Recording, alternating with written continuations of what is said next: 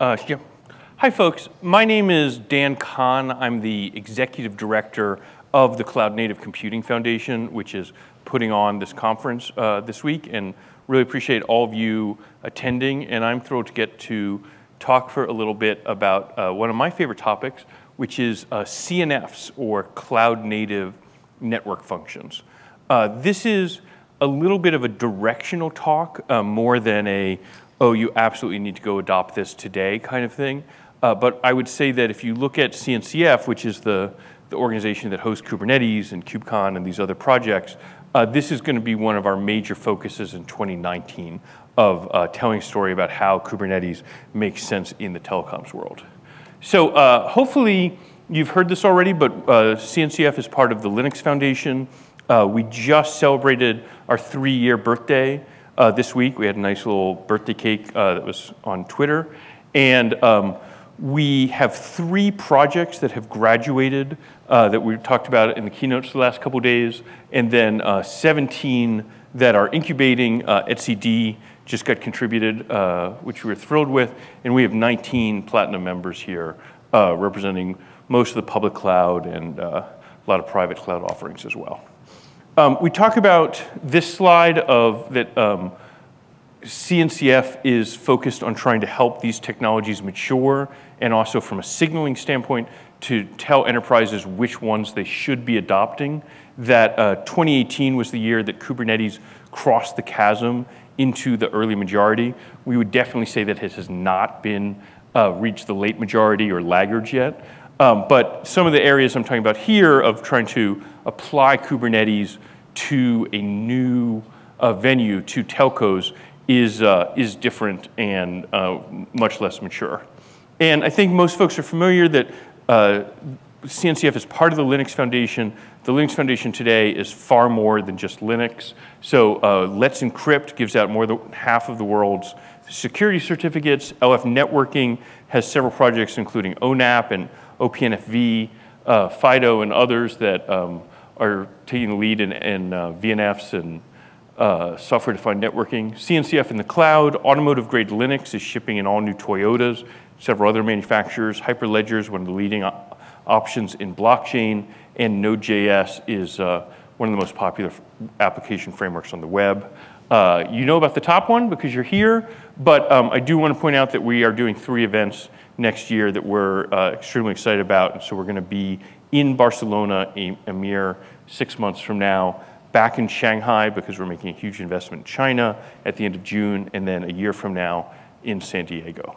And I think folks saw this slide from some keynotes, but it is crazy to talk about the growth of KubeCon as a signal for the growth in our community, that we were here in Seattle 2 years ago with 1,000 attendees. Anyone raise your hand if you were here in Seattle 2 years ago? Yeah, okay, so we have one person here. So that's sort of representative, and now we're at 8x that, which is a little crazy. Okay, so this is my extremely abbreviated story of all of networking technology history. I used to live and work here in Seattle for the telecoms mogul Craig McCaw and his satellite venture Teledesic and his CLEC, which was called Nextlink, and then XO Communications. And so at the time, we would spend huge quantities of money with Cisco to buy these and Cisco would loan us all of that money ahead of time, which was even better, but to buy these big physical boxes, and each box did something different. So the router, the switches, the firewall, and it kind of looked like this, but lots of racks of it, but Cat 6, might have even been Cat 5 at the time, cabling, connecting it all together.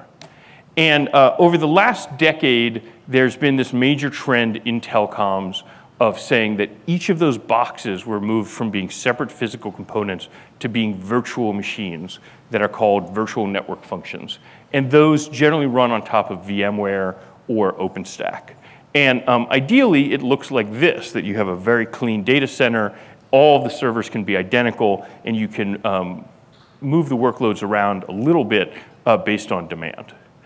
What we're talking about today is what we think is going to be the next big trend in how telcos use software, which is that they can take that networking code and instead of having it packaged in virtual machines on OpenStack, can packages as containers, run it on Kubernetes, and can then deploy it, as we've been talking about at the whole conference, on public, private, or hybrid clouds.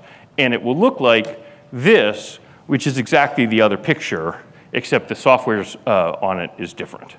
So this is sort of, I sort of feel like in enterprise computing and software development, the pull request is the coin of the realm, and in networking, people really like block diagrams. So, yes. So this is a block diagram to talk about that evolution. It's something we put together in partnership with another Linux Foundation project, ONAP, which came out of AT&T and China Mobile and has gotten a lot of adoption. But Amsterdam, the original version of that, ran on OpenStack or VMware on bare metal and on Azure or Rackspace in the public cloud.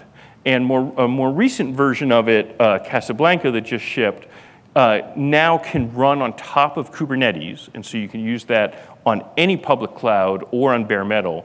But then your virtual network functions still run on top of OpenStack on bare metal.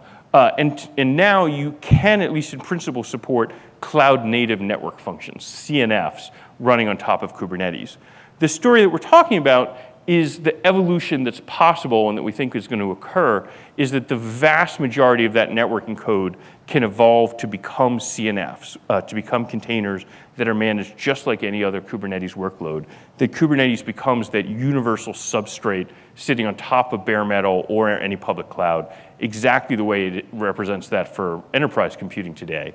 And we'll just give a quick shout out to Project KubeVirt, being led particularly by Red Hat right now, but I think it has a lot of potential for certain workloads that are not easy to containerize or that are more challenging, that it allows you to run certain VMs on top of Kubernetes. But the idea is that all of those pieces can move to be on Kubernetes. Okay, so why care?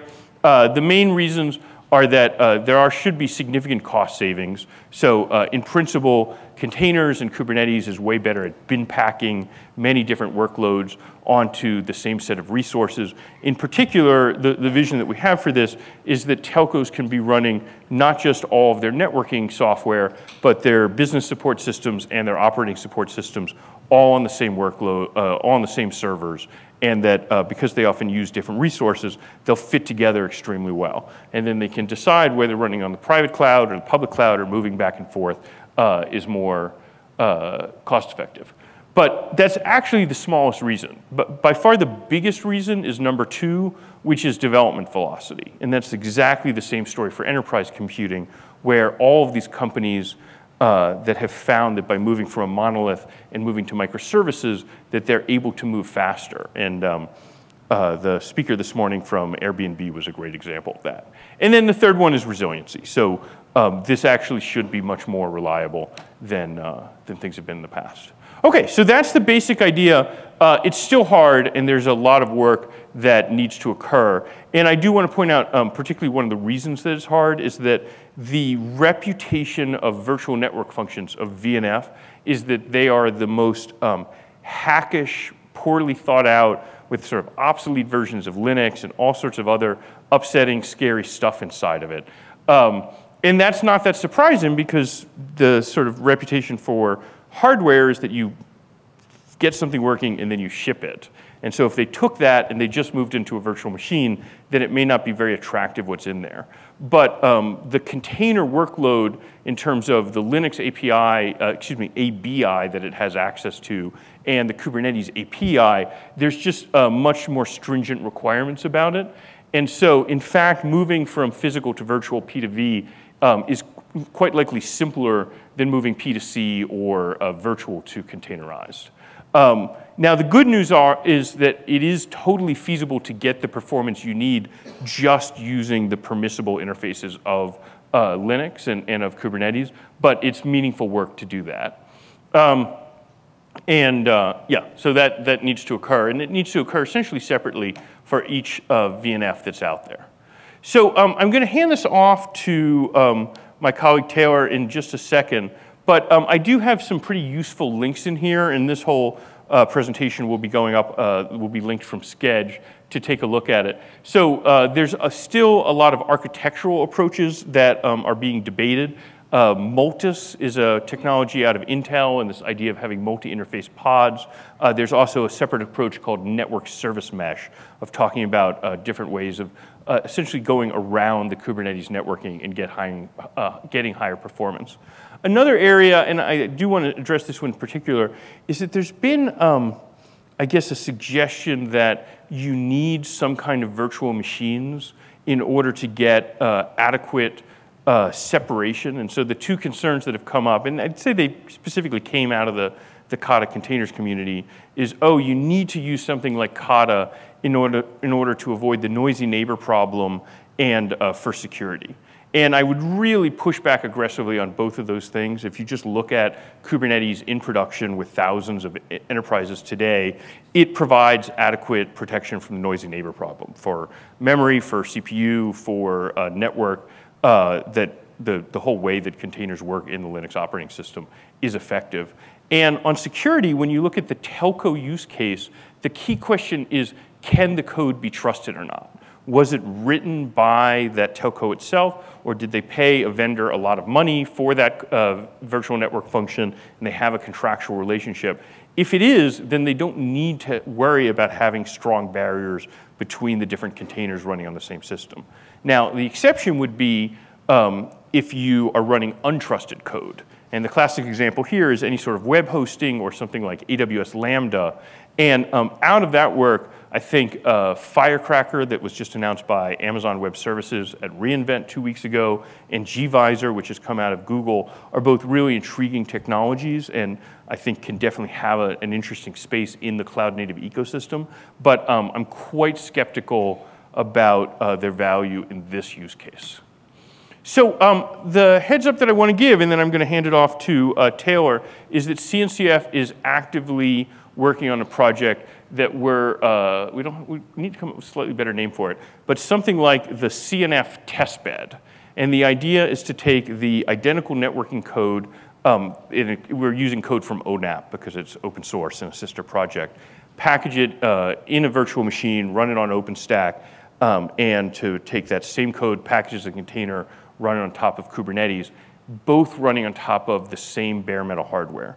Just before I hand it off, I really do want to talk about the discipline from a continuous integration standpoint of building up an entire system, running the performance test, and then tearing it down again. Because it seems like the absolute standard thing in the Kubernetes world and in most of the application development and software development world that I'm used to, and yet seems radically just not used in the networking world, where what we keep seeing is that companies set up their own test bed, their own test lab, and then they say, oh, if you have some new code to run, you can send it to us and we'll run it in our lab.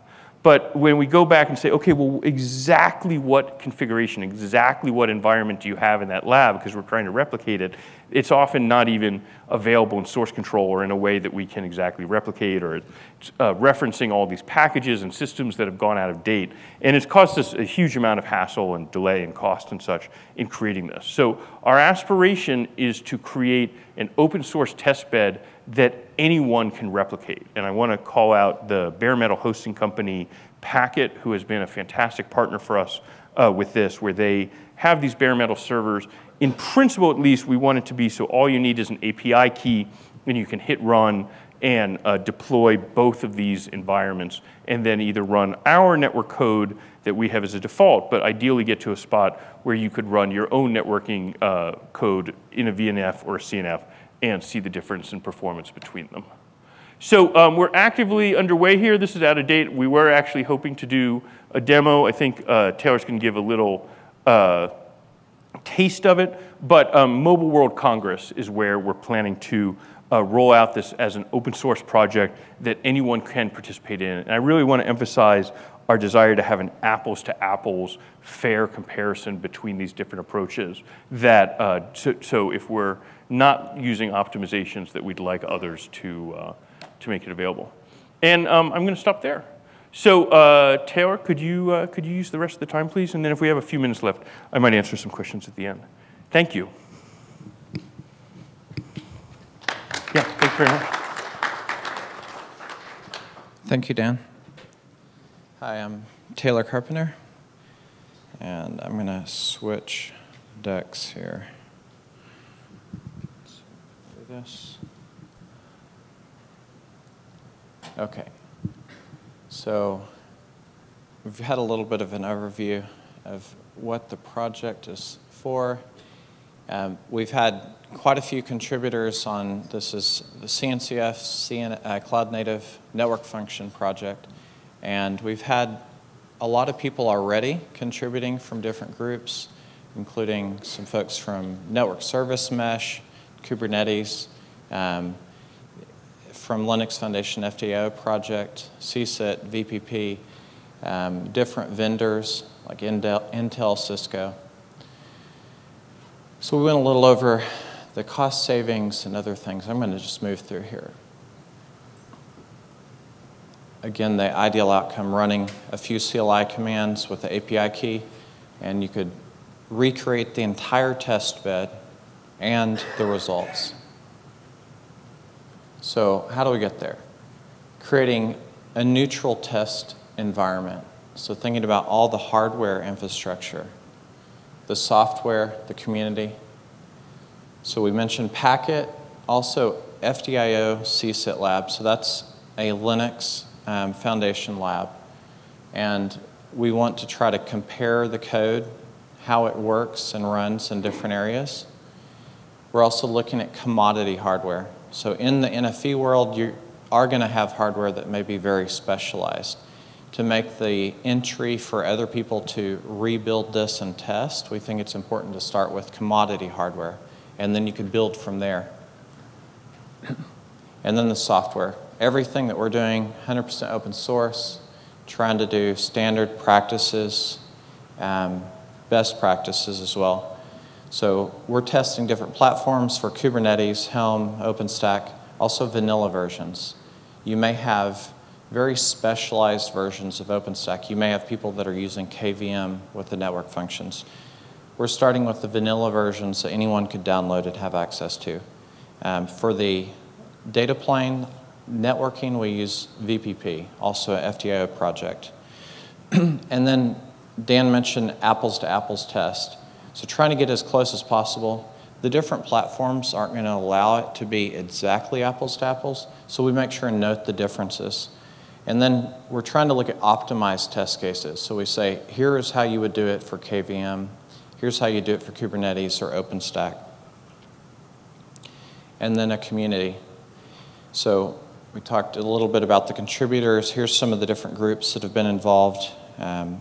Multiple vendors. So Packet's been directly involved. We've also had Intel, since we're caring about network cards and having their involvement. There's been engineers on that side. Mellanox, that's a network card that's available on Packet that we've been testing. Working towards very visible decision-making process inspired by the CNCF charter.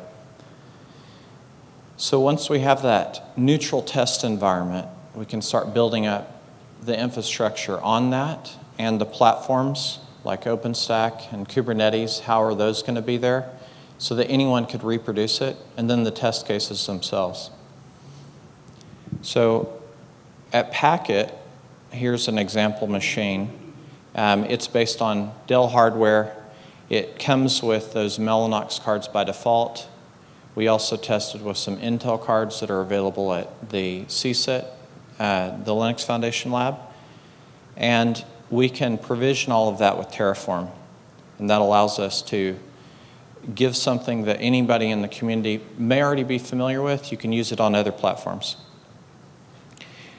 And now we get to some scarier stuff with maybe Kubernetes, the layer 2 configuration, dealing with all of the things that Kubernetes makes easier for the app side, but we have to care about for network functions. So looking at how is this going to work? What's the capabilities with the switches and everything there? So trying to find that out. At Packet, they provide an API. So trying to look at that and make it configurable. And then the host networking itself. So this is some things in addition to what you'd have in Kubernetes. And the apples to apples, what can we use? So what's the software going to be running on those worker machines or on the compute nodes for OpenStack?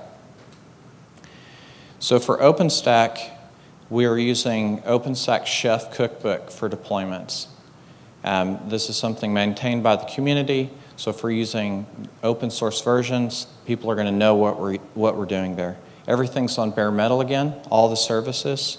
And then we're using VPP for both the host networking, the vSwitch. This is what's connecting to the network functions, and the network functions to the actual hardware, so the NICs themselves. And then the high-speed VNFs are running VPP. You could have other things, DHCP server, DNS, and other things that wouldn't be as high performance and directly connected, but the high performance ones are VPP. For KVM environments, very similar. We're using Ansible once the machines are provisioned with Terraform to set up all of the code, and they're also running on bare metal, again VPP. For Kubernetes, this is using a mixture of Terraform to provision the machines and then Cloud Init to set up vanilla Kubernetes, and then Ansible again is used to set up some things that are outside, including the layer 2 networking, because we provide additional interfaces. You get, by default, your layer 3 interface on a Kubernetes container. So we add additional interfaces with Ansible. This is prior to network service mesh being fully available, which we are working with as kind of a goal. Once we have those, then we can look at, from what's called in the network, the NFV world, service topology. So how are these different network functions laid out on the nodes, and then the density on the machines themselves. So there can be different types. So before we get into that, here's your just high-level view, whether it's KVM, OpenStack, you have your VNFs running on the machine. We're going to have some type of vSwitch. So you may be familiar on the OpenStack world with OVS or Linux Bridge. We replace that for the high speed with VPP. The way it works is very similar though. Kubernetes, we also plug in vSwitch. That sits side by side with the Linux networking, so you can still use that for your layer 3, and then when you need this high performance, you can use this. For the test comparison that we're looking at here, we're picking one network function. As Dan said, you're going to have to look at migrating each one. How do they work? What are their functionality? A VM may have multiple services, and you may want to break that down into smaller microservices as you move to the CNF versions. So we're looking at IPv4 router. It's going to have multiple interfaces. It takes the traffic in, decides on the next destination, and forwards those packets. Once you have a network function, then you can create what's called a service function chain. So these are a set of services that are linked together to provide some larger functionality. You could have firewalls and other things that providing these. For ours, we're looking at the router. Then you can talk about density. So how many of these chains and the network functions are you having? This is showing 3 chains with 1 network function. We also tested, for what I'm showing you here, 3 chains with 2 network functions. So that's 6 total containers or VMs. And then likewise, 2 chains and 3 network functions. This matters not only for how much you utilize the cores and stuff on the machine, it's also, if you're familiar with hops on a network connecting systems, that's similar in app servers if you had, say, proxies. Knowing that can affect the performance. So very, very important even on a single physical node. So the apples to apples. We're looking at a snake topology with multiple chains. So what does this mean? It's going to be the same thing for KVM, for OpenStack, for Kubernetes. The traffic goes from the vSwitch and then loops through each of the network functions for the whole chain, whatever the length, until it's ready to leave the node. That's the same thing if you have multiple chains. So if we look at a test, it's something like this. You have a traffic generator, it sends the traffic, it's going to go through the switch, into the machine, all the way through all the chains, and then it loops back around and we collect the results. So here's some results in a side-by-side comparison. This is actually KVM and Kubernetes. So on the right with the CNFs, we have Kubernetes, and on the left we have KVM for the VNFs. And this is in millions of packets per second. So we saw in the 2-chain 3-network function, that's 3 deep, where it had to loop through, about 500,000 packets per second for the VNFs. And then we saw nearly 8x for the increase for the CNFs. So this is looping through, and again, this is the same vSwitch, it's running VPP for both of those. And if we go over to what some people may be more familiar with on network functions is not as deep if you're looking at VMs. So 3 chains with 1 network function. We saw 4.5 million. We still saw nearly a 2x increase at 8.9 million for the CNFs. So it's whether you're looking at depth or not, we're seeing an increase in CNFs. Let's look at another case. So this one is talking about the connections between the network functions. We just looked at the snake case where they all loop together. So what is the optimal ones for VNFs versus CNFs? For KVM and OpenStack, that's the snake topology. For Kubernetes or containers, so on Docker, you can do something called a pipeline. And this is where you can directly connect the network functions to each other. And the traffic will go from the vSwitch into the first network function and then directly to the network function for whatever length before it leaves. Same thing for multiple chains, and it looks a little like this. So it's very similar. So here's another comparison side by side.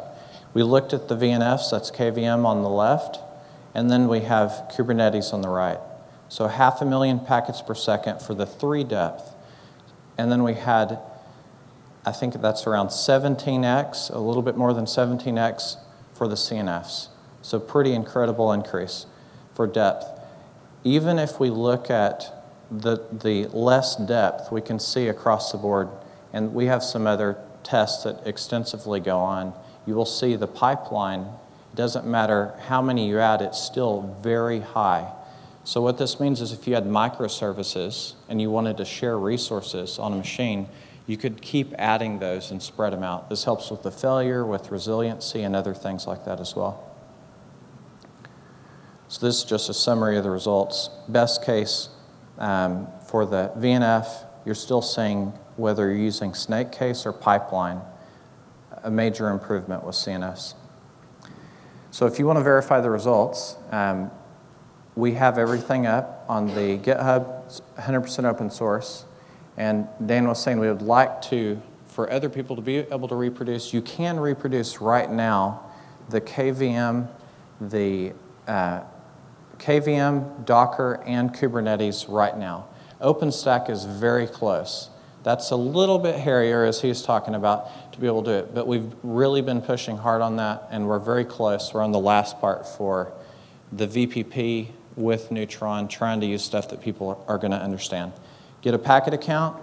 If you have an API key, you can download, follow the steps. If you have any problems, please open an issue, because we're trying to make sure that someone could just walk through and recreate these. So several things here. We're going to keep working with folks. We're working towards adding network service mesh support and working with them directly. So we have that kind of pluggable. Right now we're manually creating it with Ansible, all that layer 2 configuration.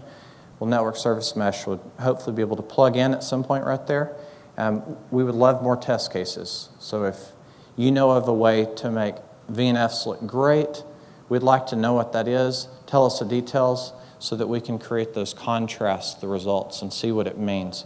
Maybe it's because it's very difficult. We'd love to know that. And supporting other environments. Looking at Amazon bare metal, we got to figure out which ones would support these type of test cases, but we'll be looking at that. I think some of the events were mentioned, including Here We Are. And here's how you can connect. Besides GitHub, there is a CNF channel on the Cloud Native Slack. And that's it. I had a Q&A, but you want me to do that, or you want to sit back up, Dan? Oh, I think we're out of time. Are we out of time?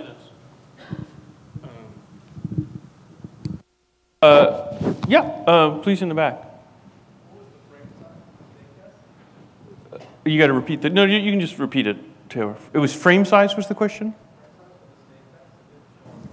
Taylor, just repeat it in the microphone. Okay, the question was frame size, so 64 bytes is the packet size? Yeah.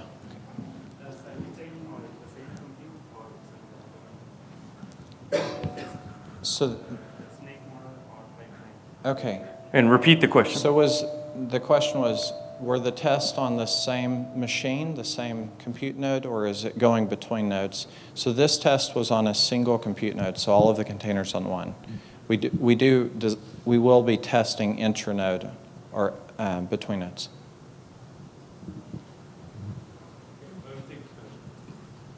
Please. Where's that? No, right here, Taylor. Oh. Sure. Well, thank you guys for working on this, and have been trying to solve it myself. I'm actually from a telco provider.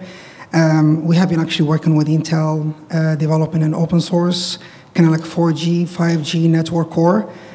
We have kind of like a COPS architecture where control and user plane are separated. So one of the challenges we have is essentially to move to Kubernetes, we need layer 3, right? Specifically, we need multiple interfaces to separate the SGI and S1U interfaces. One of the issues I have with VPP is that it uses dedicated cores and DPDK, so it does not export, for instance, the SRIV poll mode drivers. So I'm just trying to understand, for like simple flow rule sets, how is that better than OVS DPDK? And also, what's kind of like your vision in essentially creating L3, specifically multiple network interfaces, and just fix DPDK? Problem right now, what we are having is you have to have a specific OVS version, you have to have specific DPDK bits, and it's just like a nightmare. The other question I have... I think we're going to limit you to 2. Taylor, can you... Sorry, the other question I have, I mean, the numbers look really good, but like in an average packet gateway, which is the worst case scenario, the packet size that we are seeing is actually around 600 plus bytes, and the numbers will definitely change. So... Yeah, but before Taylor does try to answer that, I do just want to say we're really eager to get your engagement. So we are looking to start 2 calls a month, and we'd love to just have a community of folks discussing it, because I don't, but go ahead and try, Taylor. I don't think we're going to get a comprehensive answer to that. Yeah, we have, no worries. We have several people here. So Maciek's lead on the FDO CSIP project, and we have Ed Warnicki for network service mesh. I may bring them in. So we've definitely done a lot of tests with different packet sizes, including IMEX. All of the results that we've tested in this particular project are pushed up to GitHub. The CSIP project and VPP also push tons of results, so that'd be helpful. Get involved on, as like Dan is saying. I would say part of this is something that Dan spoke to. It's all new for telcos. So DPDK and all of these projects are trying to move towards how do we solve this. We've handled a lot of how to configure the machines, partly in Ansible, part of it's outside. Network service mesh is trying to handle layer 2 as a service within Kubernetes. You still have the infrastructure side that's outside of that. In fact, we want to talk more about that because we're trying to make that part easy too.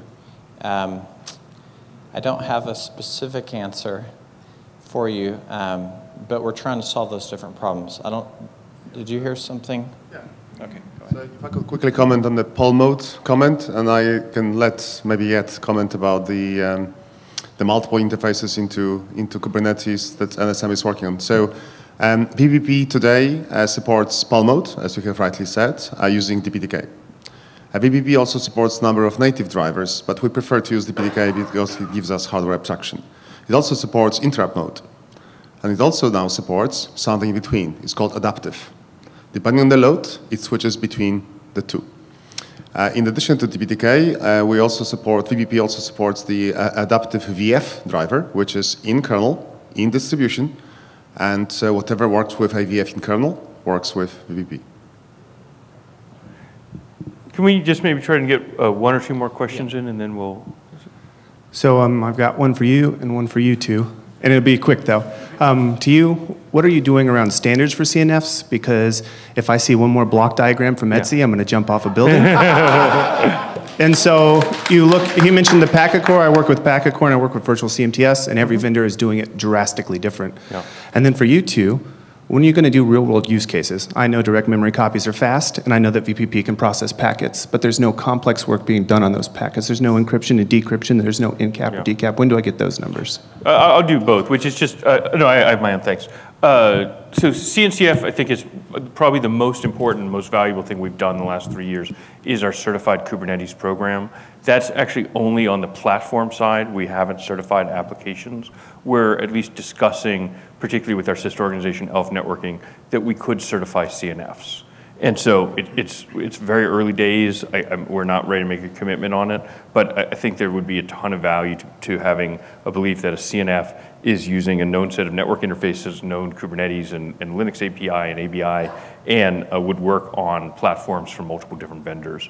And then on the use cases, we just wanted to start with the simplest thing possible, but I will say that ONAP in particular has a bunch of VNFs included in it, and we would love to create some real world chains, as you said, around encryption, decryption, DNS, and other kinds of things, and be able, but again, from a straight apples to apples standpoint of saying, how does the performance vary? 1 second. So we worked a lot on the ONAP CP use case, and one of the things we're finding, VCP use case, and trying to move that to work with cloud native functions. And it seems difficult to say that one part, how does one part work unless you make it composable and build up? And that's why we're trying to do that. We would like more complex use cases, especially if you can define one. So if y'all have something that you could say, here is something that's real world and we'd like to see the performance if we move. If you can define it, then we can build it. And that's what we've been trying to do. Let's get Heather Maciek, if you don't mind, and then I think we've actually got to get out of the room. And this is also a little bit of a follow-up to that question, and it's more of helping to answer that question as well. So, between the FIDO CSIT team, there's also some benchmarking and performance work that's going on in OPNFV. I think specifically NFV Bench and CSIT have been interacting. There's also VSPerf, and one of the things that we've building up around that are using traffic generators like Ixia to drive more real-world style traffic through things. So there's some more layers of benchmarking that we've been building up in the VNF world that needs to transition. I know that you worked with some of the VNF bench people for that, or NFV bench, sorry. So I think that as we kind of start taking pieces from all of these projects that I've been working on, kind of the virtualization 1.0, sort of with this project, we can kind of start getting that library of more real world type things. We've got things like a sample VNF project that tries to mimic the sort of performance projects or sort of performance capabilities of real world use cases as well. So I think there's a lot of cross-pollination that's started, but not enough, basically not enough, and there's a lot more opportunity there, kind of amongst several projects. So I think we have to stop there because there's people coming after us. We'll be outside to chat, and I just want to shout out both Mobile World Congress, but also the Open Networking Summit in San Jose in April. We're going to have a whole track on these topics, and would love to engage with folks more there. So actually.